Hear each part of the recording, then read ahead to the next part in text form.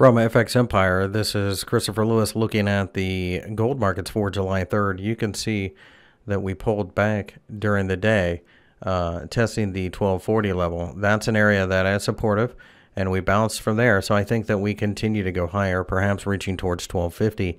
Longer term buy and hold gold traders seem to be very interested, and therefore small positions and adding as it works in your favor might be the best way to go going forward. If we do break down below here, I think 1220 is the next target.